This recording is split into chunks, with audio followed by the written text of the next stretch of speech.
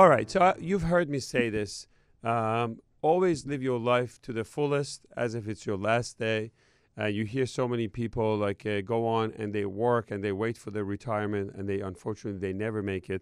And sometimes horrible accident happens and you go to work and you may never come back. I've said this about the police officers, the firefighters, and how we always appreciate what they do every day for us, and they should be recognized. Unfortunately, this week in Virginia, everybody heard about the shooting, the reporter, 26-year-old that went to work and was affected by this senseless act of violence, and this person started shooting the reporter and photographer and killed both of them on live TV. We have Dr. Jeffrey Gardere, who is a clinical psychologist and one of the most sought experts in the field of mental health.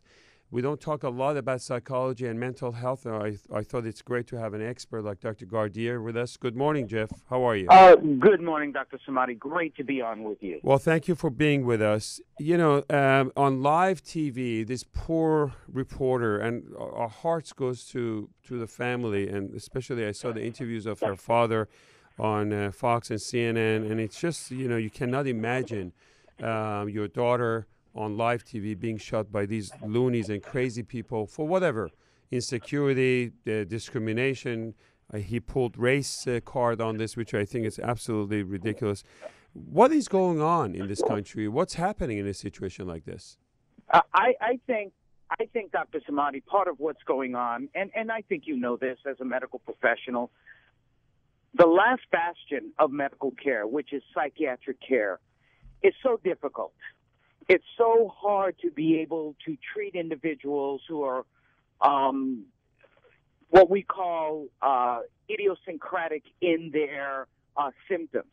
And they vary and they change so quickly.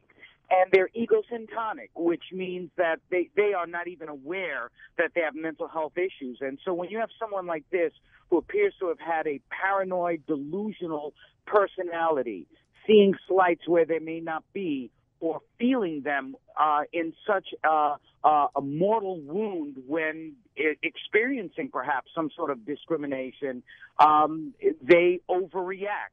And that's what we saw with this individual, a very rageful person who should have had mental health care a long time ago, but perhaps did not get it.